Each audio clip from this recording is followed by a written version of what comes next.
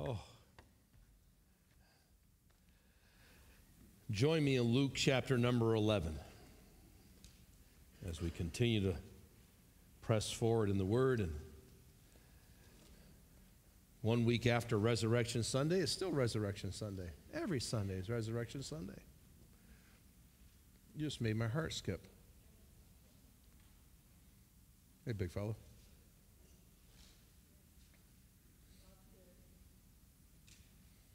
When I think of what we're going to get into today, it's a familiar spot for maybe as many Christians or believers or even people that don't go to church. They might say, hey, I've heard of the Lord's Prayer. So that's how Luke chapter 11 gets going. And it has a lot to do with even for our praise and our singing today, and really an encapsulation of all that we've already partaken of in worship and praise and thanksgiving and singing. And I liked the young man just praying, thank you, God, for holding our atoms together.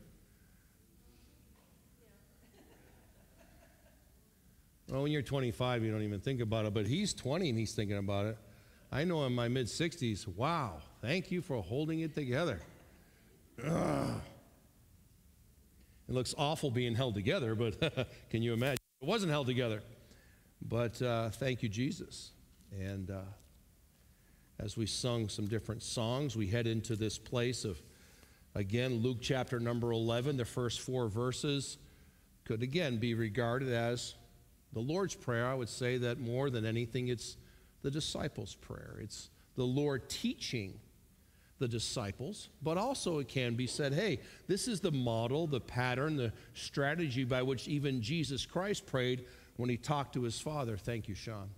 And you get to a point where you go, wow, should I just say this prayer? And so that's a possibility. We'll look at it here in a little bit.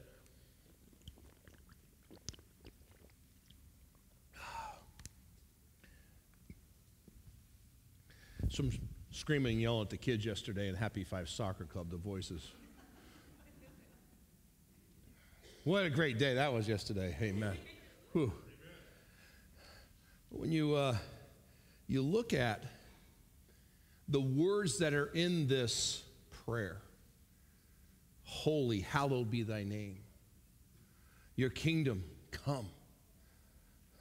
Your will be done. I mean, last year, actually, some of you would remember this in Happy Five Soccer Club. Our break time, 2023, was teach us to pray.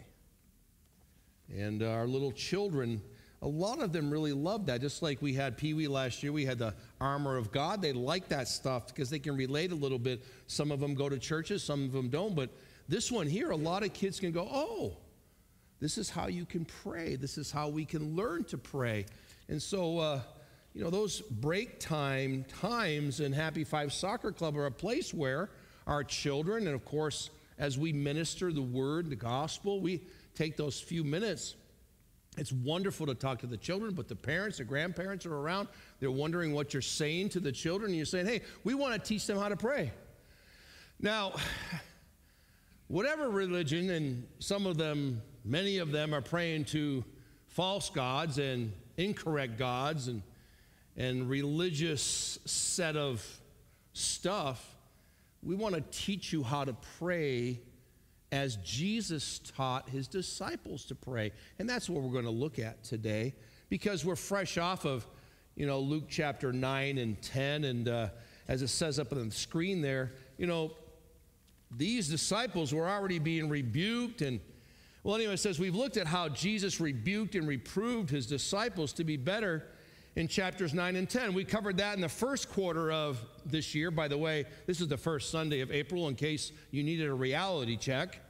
And it's the Q2 of the year. And but in our Q1 time in the Word, we looked at Luke 9, Luke 10, and we saw where Jesus sent them out and then brought them back, and that he really did teach them a lot of stuff, rebuke them, reprove them. We even are fresh off a couple Sundays ago when we looked at how Jesus Christ was teaching them through really some people that were kind of fake and phony, and really they said they were believers, but that lawyer really wasn't. That you have Mary and Martha and their worship being conflicted. One had it together, one did not. And we really have learned so much of how Jesus Christ teaching the disciples in these last 2 chapters, especially as he's kind of finishing up that Galilean ministry, Capernaum, all those places. He's now on his trek, the last part of his ministry, to head to Jerusalem. And of course, that's a really, really important time frame. He's going to pop in and out of this place, go in here to Bethany, go to different places, but he's headed to Jerusalem. And of course, we know the week before he goes to the cross. It's obviously a big moment of time on the road into Jerusalem. There's so much, but Jesus is preparing them, those closest to him, for that time. And these disciples, again, as we see in Luke's account of their relationship, it revealed that they were getting to a place where they were taking things seriously. Jesus Christ is teaching them, and they're taking it very seriously. Now, just as a quick thought here, knowing that a lot of people are taking this eclipse thing really seriously. 30-second brownie commercial here. Any of you over the age of, say, 50-ish, you had an English class, a math class, history. Did you have science? Were you ever taught that the world was going to come to an end when the eclipse happened? They're going to shut everything down. When the sun and the moon and the stars and the line and spinning and balls, and would you slow down, people? It's going to be okay. It's going to be all right. But I got to interject this fun one. I don't know, is Cheryl in here? She's probably still playing around with her grandchild. My gosh. I mean, there's one thing to minister. There's another thing to be like fully devoted to your grandchild. Are they the same? I guess they are. So anyway, she's probably not here. She was watching her granddaughter, Lorraine, yesterday while we were out at Happy Five Soccer Club. She FaceTimed Grandpa, her dad, Milt, which is great-grandpa. So this relates to what I was talking about. These people are taking this very serious. I'm not talking about serious stuff. Like the disciples are taking things serious about Jesus and the instruction. Well, these people, here's a story. Milt, my father-in-law, says to Cheryl yesterday in FaceTime, hey, I got to tell you a quick one. Because, of course, the eclipse is passing up through Rochester, New York. You know, it's the biggest thing we've had up there since Kodak. I don't know. He said that he has a friend who's renting out his house for a week for $6,000 to a family from France so they can see the eclipse. I'm moving back to Rochester for a week just to rent the house out.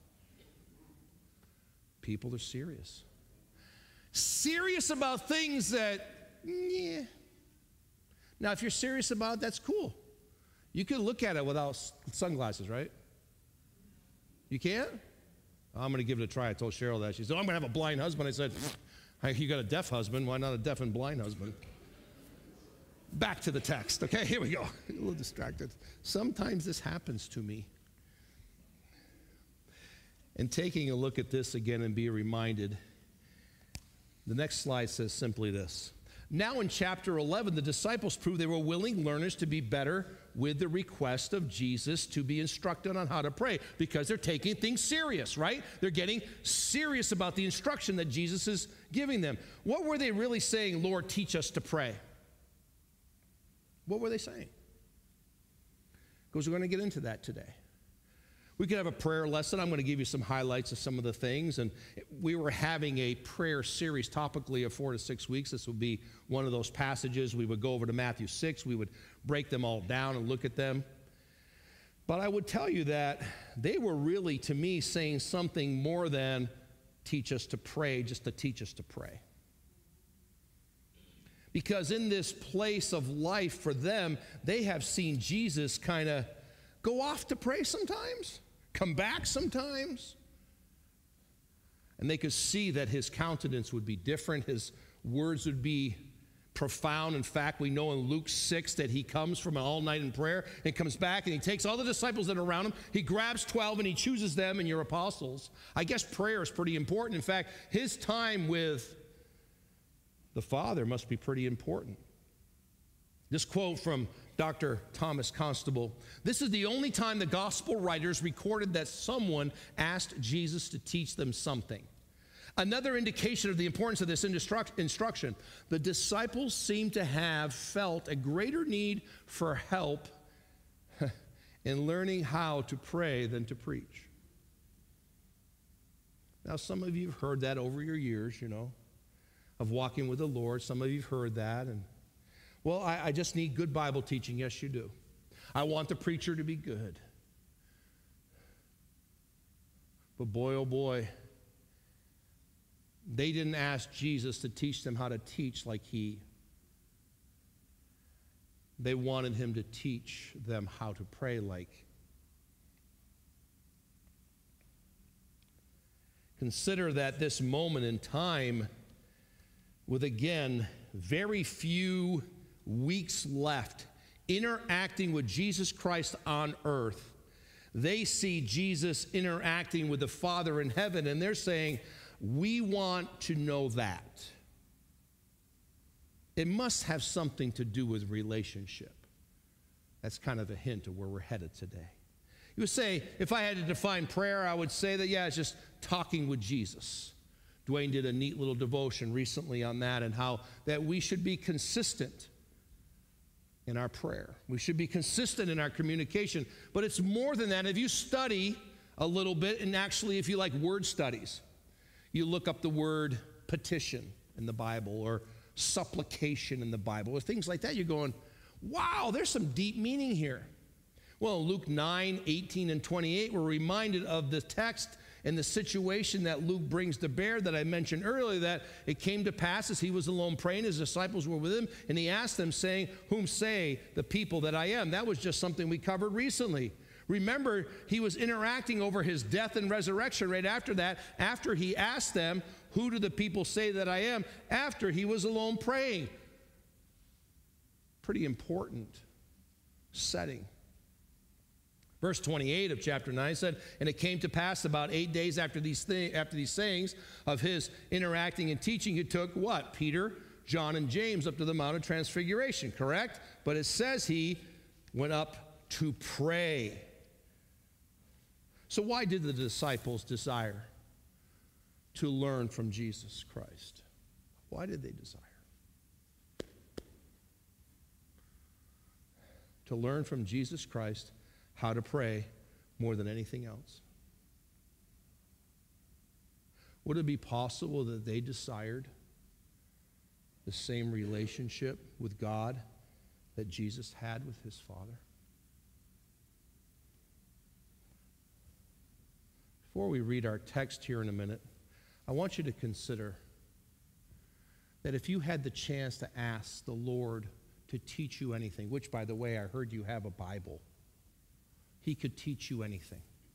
We have Bible Institute courses, we have discipleship courses, we have anywhere and everything in between.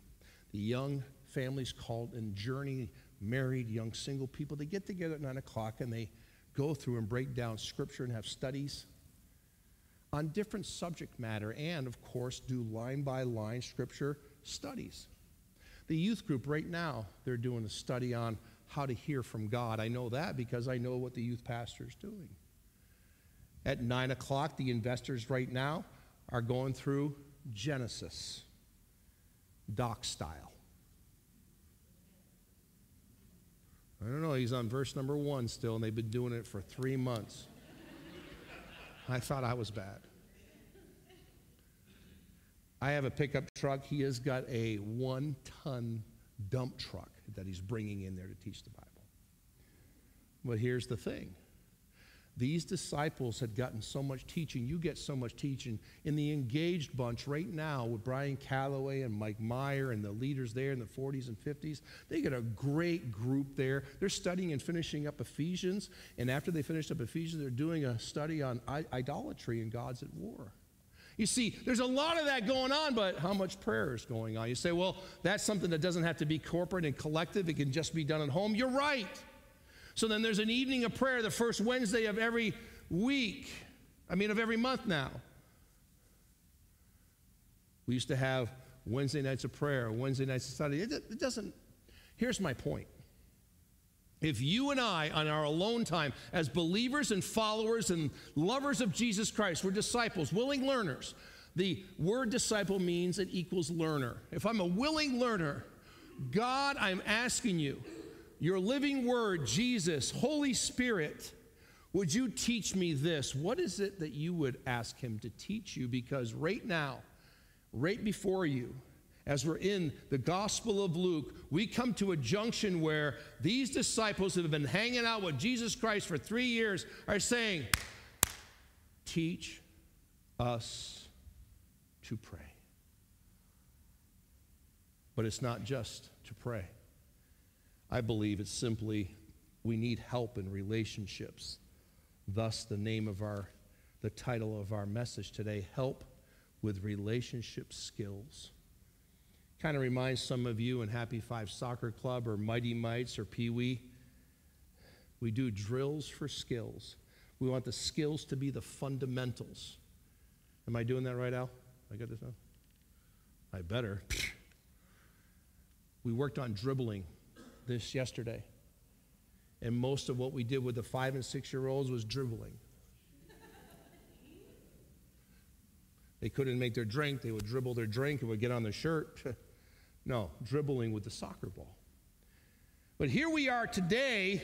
We're going to learn pray skills and praying how to pray skills. And we're going to learn how to talk to God skills. And we're going to be really good at that when really I see that this is a setting by which the disciples may be truly needing help with their relationship skills. They want to talk to the Father like Jesus Christ talks to his Father.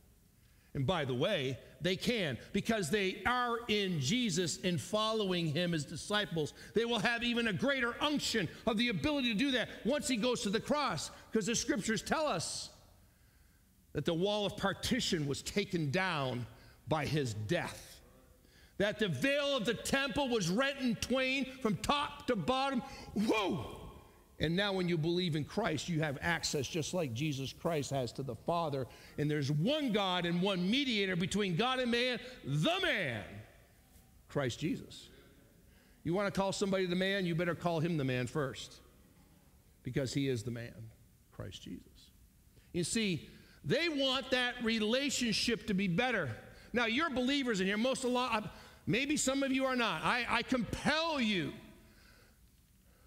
After second service, I'm up here in the corner. You say, I don't know Jesus as Savior. I know for sure that I'm lost. I've never called out to God to save me. I don't even know what the Bible says about it. Or I know what the Bible says, but I don't know how.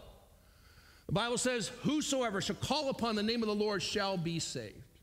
If thou shalt confess with thy mouth the Lord Jesus, and believe in thy heart that God had raised him from the dead, thou shalt be saved. Saved from what? The condemnation that came to you when you had the realization of sin in your life that came from the first Adam. Jesus is the second Adam that took care of all of that sin of Adam, but you must believe on Jesus. If you do that, now you're a believer. The Bible says, as many as received him, to them gave he power to become the sons of God. Now you're sons of God, which then means you are able to go to the Father and have relationship with Father God. What is your relationship like today with Father God? Because Jesus Christ has made it possible to have relationship with Father in this place of prayer, in this place of communion, in this place of worship, that you can go to him with indulgences and wants. You can seek him and you can ask him and you can knock on the door of him. You can entreat God with things. But truly, when it comes down to it, you can do all of that and have a poor relationship with Father, just like his children can with their parents. because the only time they come to the parents is when they want something. Can we relate a little bit? Maybe that's the way I was with my family. Yeah. Mom and Dad, get me this. Do this for me. And I needed some relationship skills to be improved. I needed help. Well, let's read our text today. And I want just to walk with you down 3 simple things. After we read our passage of Scripture, I want you to keep that in mind. We are going to talk about some ingredients of prayer, some strategy of prayer. Some of those I'm going to kind of read some outlines that I have used and others that have used, and they're very good. And if we were to look at a strategy and a model of prayer, you got it right here. But beyond that, maybe God would give us today, if you'd be willing, some help with relationship skills and make our communion with the Father in heaven as one of his sons sweeter and better and more meaningful than it ever has been. Let's read the text. Verse number 1, chapter number 11. And it came to pass that as he was praying in a certain place, when he ceased, one of his disciples said unto him, Lord, teach us to pray, as John also taught his disciples. Remember, they were just over at Bethany. Bethany happened to be a place where these guys used to hang out, and he's hanging out here. So there's some things that are in place here, and they got some things on their mind here, and you're wondering, okay, do we know what's going on here? Well, the disciples are thinking. They're thinking. We want to know how to pray like John taught his disciples to pray. Must mean that it was a very important thing as followers. Verse 2. And he said unto them, when ye pray, say, Our Father which art in heaven, hallowed be thy name. Thy kingdom come. Thy will be done, as in heaven, so in earth. Give us day by day our daily bread, and forgive us our sins. For we also forgive each other that is indebted to us. And lead us not into temptation, but deliver us from evil. Verse 5. And he said unto them, which of you shall have a friend, and shall go unto him at midnight, and say unto him, Friend, lend me 3 loaves. This is a neat little parable teaching by Jesus Christ, inserted by Luke, the writer. For a friend of mine for a friend of mine in his journey is come to me, and I have nothing to set before him. And he from within shall answer and say, Get off my lawn. You understand? That's what he does. You thought I made that up. Jesus is teaching it in parables.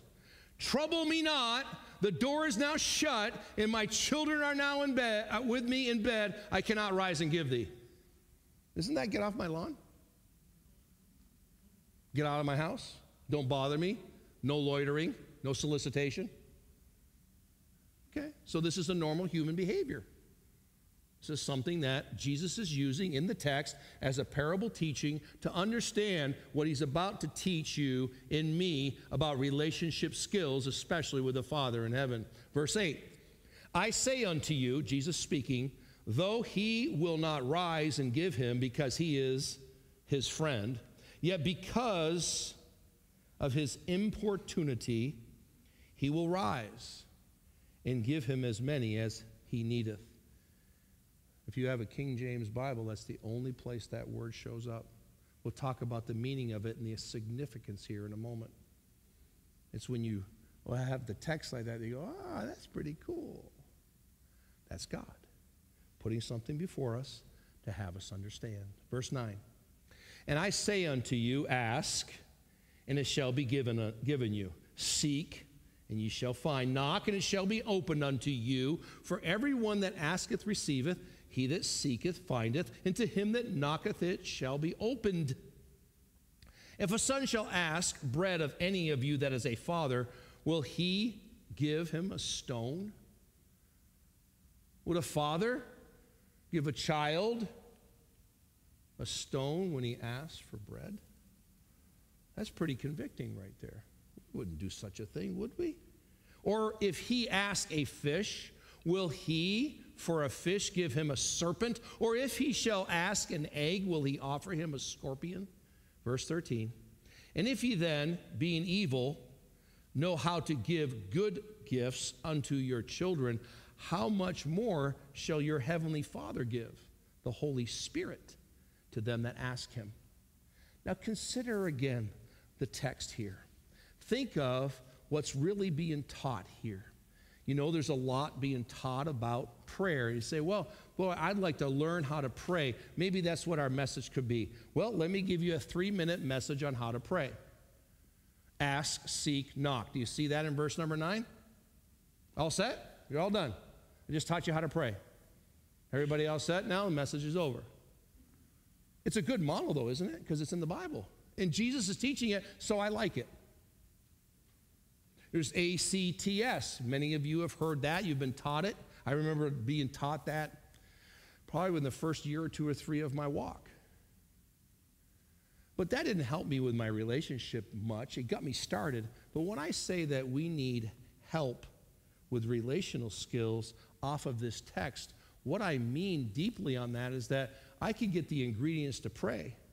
But when we talk about this today, I want you and I to grasp that these relationship skills can get better and better and better when we take prayer seriously. When we take the heart of it, the mind of it, the soul of it, and say, God, all this other stuff in my life is to the wayside. I want to focus on you. You say, do you have a better type of lesson on prayer? Well, let me give you one like this. I've heard this one preached. I've got notes on it. I've preached on prayer in this setting like this. First thing is you look at Our Father, right? This is just a little bit of an intro. Our Father. So you address the right person, right? You have to have this is just a simple little, again, 3-minute message. Address the right person, Our Father. Jesus is teaching that. That's your strategy. That's your pattern for how to pray. Secondly, the right purpose, right? Hallowed be thy name, thy will be done. I want you to know, God, that I'm here before you, and you are the one who deserves honor and worship, the right purpose. I'm coming to you because you're holy and because you're the one whose will I need to do. Thirdly, the right provision. Give us daily bread. Doesn't it say that there? Give us day by day our daily bread. That's a good part of the lesson. So we got the right person, the right purpose. We have the right provision. I've got to go to you, God, to provide. Number 4, number 5. Here's your 5-point message on how to pray. Fourth is seek the right pardon. Do you like the thought that you don't have to pay for your own sins? Yeah, it's in the Bible. For the wages of sin is death, but the gift of God is eternal life through our Lord. Very good. Some of you know that. It's a good thing to know. The right pardon is forgive us our sins. And then fifthly, the right protection. So you've got 5 little RPs. You've got a nice little breakdown there. Right person, right purpose, right provision, right pardon, and of course the right protection, deliver us from evil. Thank you, Jesus, for teaching us how to pray. Now let's walk away, walk out of this, and we know how to pray, what to do, what the strategy is, and that's it. And that's prayer. But does it walk toward the thought process of what these disciples are really asking from Jesus, because you know what they're asking? They're asking, how do I get this kind of relationship with the Father in heaven that I know exists? We know he exists because he sent you, and because we believe in you, we believe in him. Well, I don't know, because John 14, at the end of his time, in the last few hours, he's saying, you believe in God, you better believe in me. In my house are many mansions. And he goes on and on. He's saying to these disciples that he's had the last Passover meal with them, how he's washed their feet, he's given them an example, and yet he's saying, you know me, you love me, do you believe in me as you believe in him? There's still more going on here. And it's so important for us to grasp what these disciples are asking in this setting is that, yes, teach us to pray, but we need help on how to have a relationship with the one that you have a relationship with, Jesus, because though you're the God of the universe, you depend on him. We'll get into that here in a moment. Though you're the God of the universe, you are looking to him for a provision. Though you're the God of the universe, Jesus Christ, and you made all, When there's miracles, you're giving glory to your Father to do His will. Let me read this one other thing before we just show you three simple things in our skills and our skill development in relationship in regards to this text. From a little lesson book that we put together for some preaching from George Grace entitled School of Prayer. It's been taught 2 or 3 different times on Sunday mornings, maybe more than that. It's a series of about 8 to 10 messages encapsulating prayer, the School of Prayer. Here's an introduction. I just want you to follow along with this. I'm going to read it through, and then, again, we'll make some application. I suppose that it is not common for a man to sit down and casually browse through a woman's cookbook. But after all, food is something both male and female appreciate alike. Although men are not generally adept at cooking, they are certainly just as discerning as women of those things that they taste. Casually walking through the cookbook, one must be impressed with the countless pages of goodies that can be concocted by the patient and enduring works of the artist. One must also be impressed with the myriad of ways that something may be made in the endless list of ingredients available, of course, in the right proportion to enhance these delicious dainties. Just about everyone knows that the right ingredients in the right proportion introduced at the appropriate time all have a profound effect upon the final product. Any mistake made during the preparation process could lead to something less than the desired result. So it is in prayer. The ingredients added in balanced proportion result in a successful prayer life. What are the necessary ingredients of prayer? And that is one of the 7 or 8 lessons that are in here.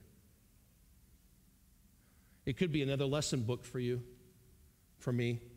It could be another piece and part of a Sunday morning classroom setting, a group teaching.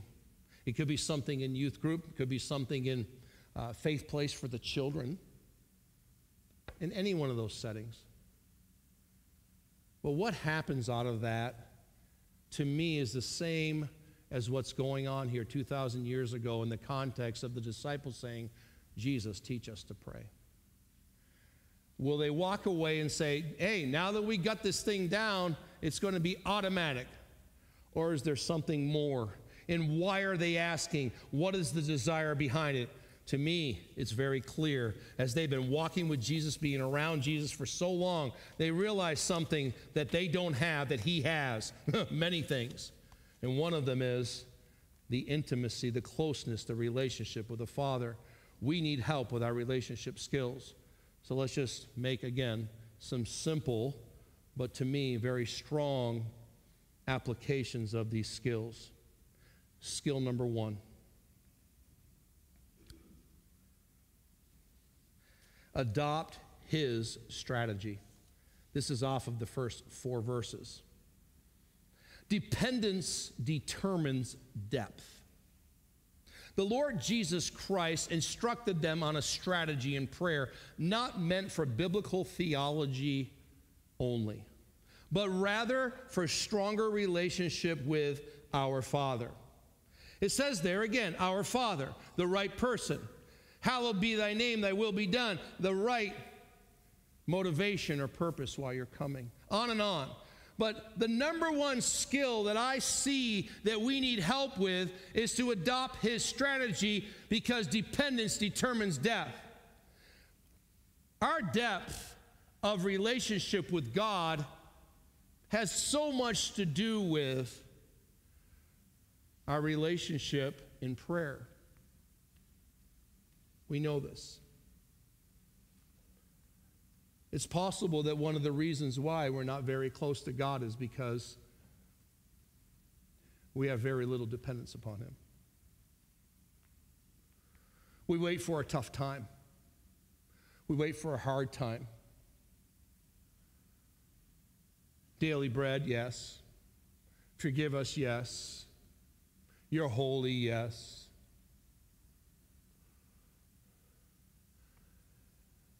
But would you not agree that dependence does determine depth in my relationship with God the Father. As I walked through this, I actually, in my prayer this morning, I said, God, I didn't even realize what you led me to put down on this one. Made me mad at myself. See, obviously, you were putting it together, writing it down. It didn't hit me. Of the lack of dependence I have on my Father in heaven.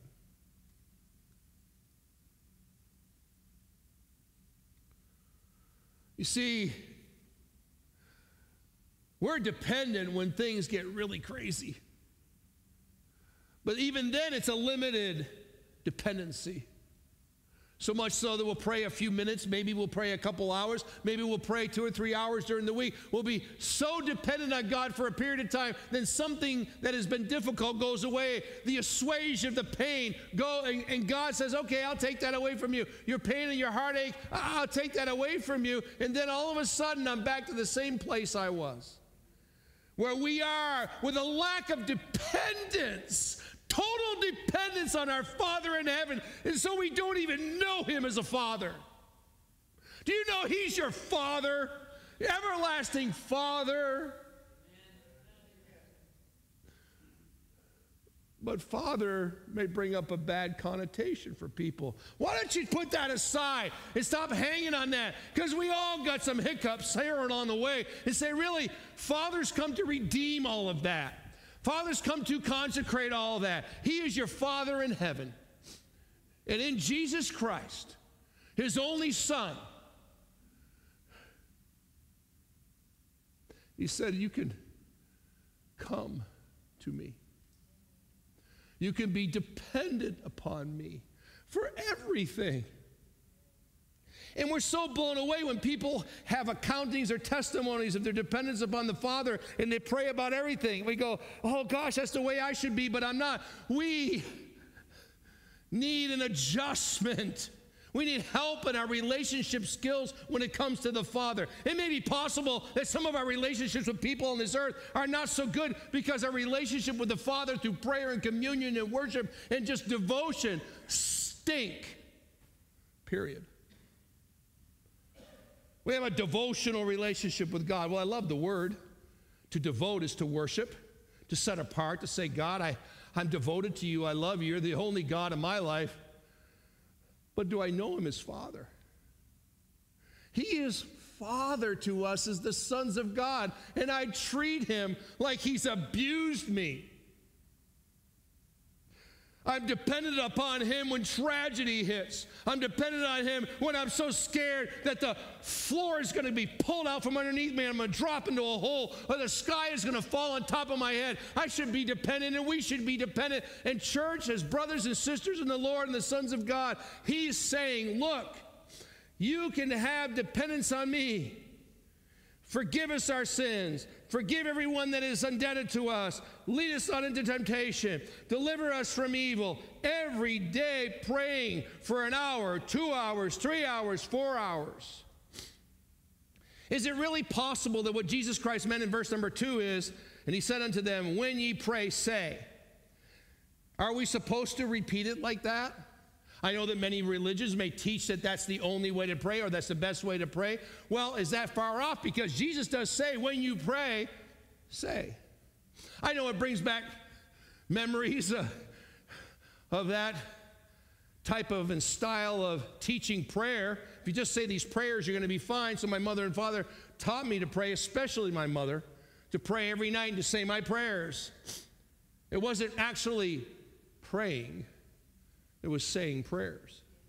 And I'm concerned that we will dog on someone else in their religious aspect of how they pray, but yet we may do the same exact thing.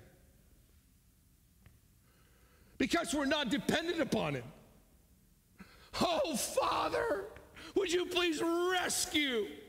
Would you please redeem? Would you please grab a hold of this life that I know of, this person that is hurting, that is in pain, that is in agony, and will you rescue them? Do I pray like that? No, because I'm dependent upon me. God, why don't you send me to fix it all? There's absolutely no reason why we can't be used by God. But how is it that I want to come up with some kind of solution for everything and not let God lead me to have it? Because I'm not dependent on him. Because we're not dependent on him. We need to change that. We need to stop being so independent of God the Father. We need to depend upon him like he is this good Father that we know. Oh, he's so good. Galatians chapter number 4. You can't escape that Galatians study, investors. Go ahead. Galatians 4, verse number 3, 4, 5, 6. This is good. We can go to Romans. We can go to Mark. We can go to a lot of places. Verse 3. Even so we, when we were children, were in bondage under the elements of the world. But when the fullness of time was come, God sent forth his Son, made of a woman, made under the law, to redeem them that were under the law, that we might receive the adoption of sons. Do you know when you came to know Jesus Christ as Savior, he adopted you? There's no one that preached it better than old Roe Porter a couple years ago. And because ye are sons, God has sent forth the Spirit of his Son into your hearts, crying, just stop that. You can teach that. Oh, gosh. The Spirit of his Son is in your heart as a believer. The Spirit of his Son was dependent upon his own Father. And yet he is God. Boy, that hits hard. It really does. Time for a change, Mark Brown. Just because we've lived a little while in Jesus doesn't mean we have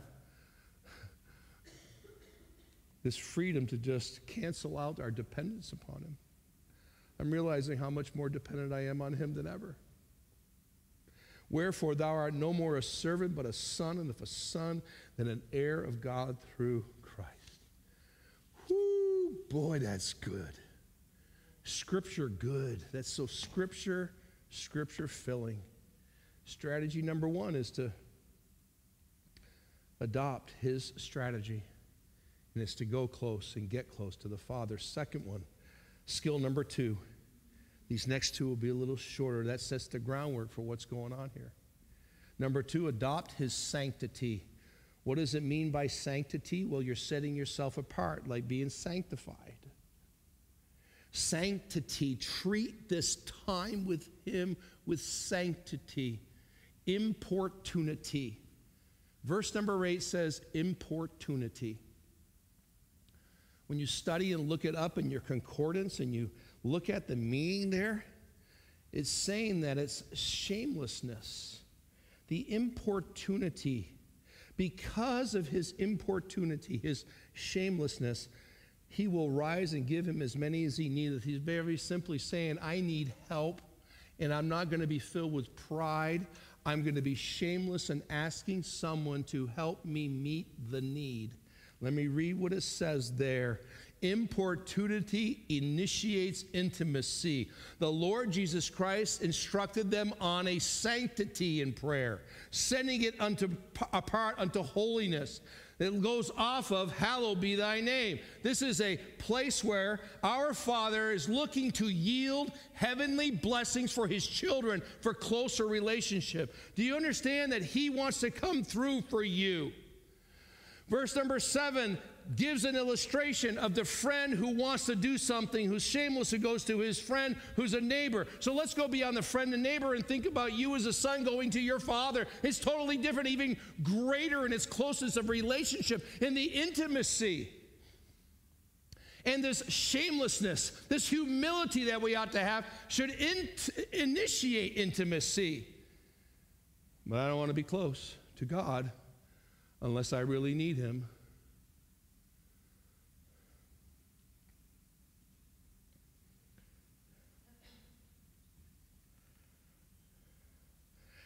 It's clear that there is more of a contrast than a comparing when it comes to God's attitude toward making sure that the blessing comes through than this friend on earth and their carnal attitude. It's not a comparison, it's a contrast. God is saying, hey, the way I do things, and we'll go in verse number 9 through 13 to pull it all together. You know the way I do it? because of the importunity, he will rise and give him as many as he needeth. Somehow, he will tap into the God of the universe, who is the Father that cares and says, hey, because of your intimacy with me and how you're close in me, I will give you what you need to meet the need of the scenario that Jesus is using in this parable teaching. Oftentimes, you and I, in coming to a place of adopting sanctity in our prayer life for relationship, ask God to do it all, and we do nothing. That's not the way relationship works with anybody, especially the God of the universe that saved your soul. He does everything for your salvation, yes. But from that point on, it's mutual responsibility. The Father's going to come through. He's never going to disappoint. He's always going to do his will. He's always going to do that which is right and best for you. But I, on my side of it, for relationship, must adopt his sanctity. Jesus got away with him, got away from everybody to get alone with the Father. But even then, when he was alone, hanging on the tree, he's calling out to the Father in heaven. Importunity initiates intimacy. James chapter number 4, going in that line of humility and having the need for God to come through and show you how he's going to come through. Verse 7 says, submit yourselves therefore to God, resist the devil and he will flee from you. Draw nigh to God and he will draw nigh to you.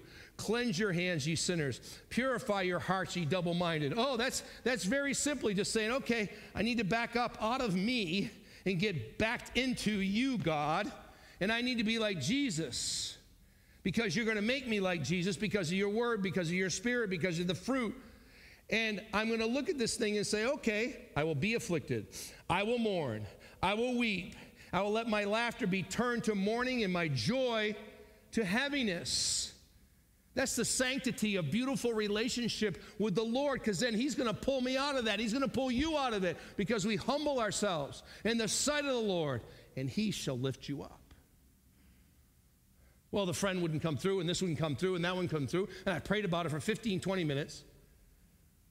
You put an opportunity before me, I prayed about it, and I don't want to do it. Okay, fine, that's cool. I'm talking way beyond all that. We're talking about understanding Father God. You want to understand who Father is? Start treating him like Father. Like the Father that he is from Romans 8, from Galatians 4, from Mark 16. It's all there in the scriptures. Abba, Father. Start looking to him and saying, I want relationship to be better. I'm going to take on your number one strategy. I'm going to see this here and I'm going to adopt. Number one skill is to adopt your strategy, to lift you high, to put you first, to go to you daily in a more deeper way, to have relationship with you. Number two skill, I'm going to adopt Jesus' sanctity of how he's saying sanctity ought to be, so that it leads to number three. And we'll be done. The number three skill is adopt his surety. I love this word. I use it often. To lock down something that God says I can be sure of. You could also use the word solidity, something that's solid, something that's sure, something that's secure. You could call it security. But here it is. It says there, asking affirms adoration. Who else are you asking? Why are we spending time on others? It's good to ask people for help, but why don't we go to God the Father more often to develop the relationship that we need? Number three skill is to adopt his surety. What is his surety? And I say unto you, Jesus speaking, ask and it shall be given unto you, seek and you shall find, knock and it shall be opened unto you. For everyone that asketh receiveth, and he that seeketh findeth, and to him that knocketh it shall be opened. But so many of us, maybe it's a very, very high percentage of sons of God, of believers in the Lord, don't even have that intimacy with the Father as a child of God to even grasp what he's teaching. But the disciples are saying, we want to. We want to know how to pray, yes. But we really want to have relationship so that we can comprehend and live in this place for everyone that asketh receiveth, and he that seeketh findeth, and to him that knocketh it shall be opened. And if a son shall ask bread of any of you that is a father, will he give him a stone, fish or serpent, an egg, a scorpion? If you and I, then being evil, know how to give good gifts unto our children, how much more shall your heavenly Father give the Holy Spirit to them that ask him? Oh my. Whew. He's teaching them something that they can't grasp.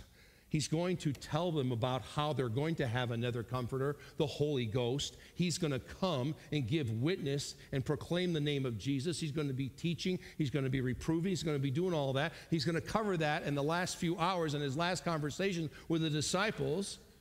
But he's also telling them, look, in me, in Jesus, where you're at in your life with me on the earth, you can have the relationship with Father through me and by the Spirit, just like I have. When he's in Luke chapter number 4 and he's being driven out by the Spirit, that the Spirit of God in him is working in him, that he, Jesus, is using Scripture to fend off the wicked one. Here we are wondering what we can and can't do about prayer and in prayer and strategy and better ways of prayer. We need to commit to the idea that we need help in our relationship with God the Father as his children. That's really what we need to do. I know I won't speak. I know I need to. 1 John 3. Behold what manner of love the Father hath bestowed upon us. I love this passage of Scripture. It's one of my favorites. It came to mind as I was reading through this week. That we should be called the sons of God. Therefore, the world knoweth us not because it knew him not. Beloved, John's talking to fellow believers. Now are we the sons of God, and it doth not appear what we shall be, but we know that when he shall appear, we shall be like him. For we shall see him as he is. Verse 3, and every man that hath this hope in him purifieth himself, even as he is pure. That's a beautiful relationship in Jesus with the Father. Well, I have father issues. I told you my father's name was Adolf Frank Brown, Hitler. I grew up with Mr. and Mrs. Hitler. That's all right. When my Father in heaven saved my soul through his Son, Jesus Christ, he taught me how to love this man. And then we had such a great relationship for the last 15 years of my life. And I miss him so much. And I wish he asked Jesus to save him. I've said that before. Maybe, just maybe, that would be a cause for me to have more intimacy with the Father, to be more dependent on the Father, to say, Father, I need you more. But I'm hard-headed. And these lessons come to me hard. I pray by his grace and mercy that I can capture my relational skills to be better, so that my relationship with the Father is better, my relationship with my brothers and sisters is better and healthier and right, because it does say that I am a son of God and you're a son of God in Jesus' name. Our Father will fulfill his faithful promises for a healthier relationship. Oh, that's good. So we enter the end of this thing by asking ourselves a question. God's help with the relationship is most profound when we study the Father's relationship with the Son of Man. Isn't it? We've been studying it. It's the Son of Man. The Son of Man has come to seek and to save that which is lost. The Son of Man, he refers to himself as the Son of Man. Luke's gospel over 20 times. What will we decide today? What will we decide tomorrow? I don't know. For healthier relationships with our Father and with his children, since we happen to be in Jesus Christ, his children. Why don't you stand with me and be in an attitude of prayer? Let's start going to the Lord in prayer. Go ahead and stand and close your eyes and bow your heads. Debbie, why don't you go ahead and start the music a little bit? There's a song playing in the background. I'm going to pray a little bit. Why don't you be right now in prayer? Right now in prayer. What will we decide for healthier relationships? Father in heaven, you've made it possible through your Son, Jesus. Doctrinally speaking and theologically, Jesus, the veil of the temple's torn. The partition's taken down. We can come to you, so thank you, Father. Prayer is so important. Having you hear our petitions, our supplications, our agonizing prayer requests, they're real. But God, my Father, in Jesus, I'd like to have a better relationship with you than I do now. More and more and more and more. I want it to be better and better and healthier. And so thank you for this morning and this text and for your scripture and for your Holy Spirit and for my brothers and sisters in the Lord. We are the sons of God. I pray today that, God, we will do business with you and call you our Father, and maybe, just maybe, commit to a better relationship with you. Father, work in this time. We pray in Jesus' name. Amen. As the music